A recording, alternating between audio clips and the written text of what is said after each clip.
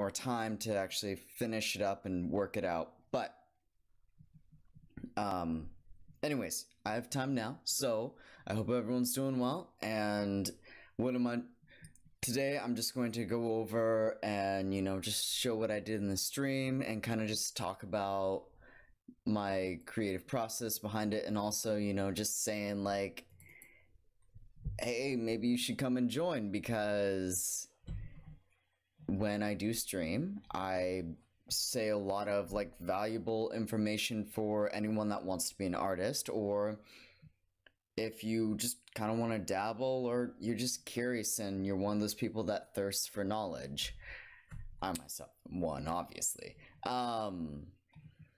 But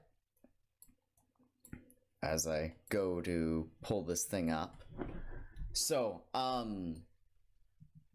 yeah, this is the most recent one, and in this one I just was finishing out some of the fur and finishing out some of the jacket, and then I went over and finished up the whole entire face. Let's see, what else did I do? And before I started this stream, I went and touched up like some of the hands and everything, because their proportions weren't correct, and I wanted to finish, because I was still finishing out adjusting the arms, making sure everything looked good. But in this episode, I did kind of want to go over at least like one helpful detail when going to paint something, or actually in any type of art, is layering. Alright, I kind of want to go over in the context of inking and how to layer, or how to layer in the context of inking. So, and this goes for painting too.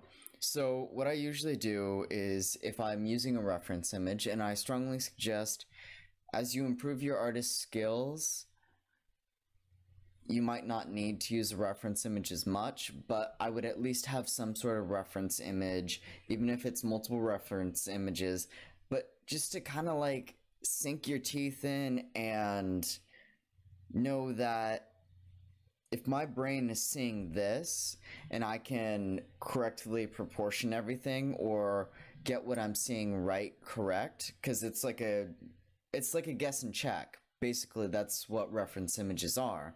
And then your brain just becomes more assimilated, I think that's the word, to like, what you see is what you produce.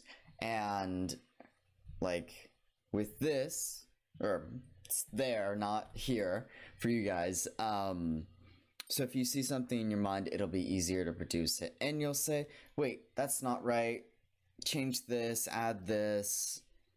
And it gets easier and easier. So reference image is like the #1 thing you want to start out with as an artist. So now getting into like how to paint, or yeah, that's what I was doing, painting, because I have a brush, and I believe anything with a brush that you use is called painting. True fact. Okay, so going over it, first thing I usually do is figure out where's the light hitting, and avoid where the lightest area is and surround it in a light wash.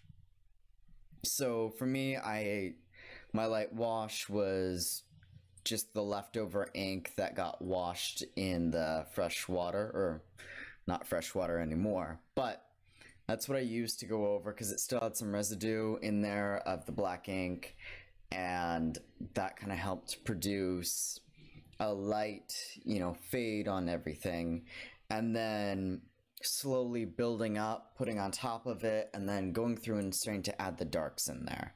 And I wouldn't say go immediately to the darks, because if you go too dark and everything else around it is dark, you don't get that, you can't tell what your light is and what your dark is. It just kind of all blends together, and it just doesn't look right.